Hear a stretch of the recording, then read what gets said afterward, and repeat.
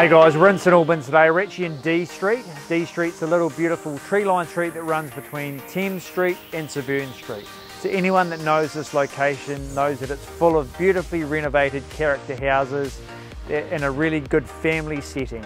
I love this location myself. I used to live just around the corner, and I tell you what, this is entry level to this location. You've got just under 700 square metres of land and a beautiful house. It's bigger than a lot of other houses around here. It's about 140 square metres and it's already double glazed. So a lot of the hard work's been done, but there is heaps of potential and plenty of upside in this location.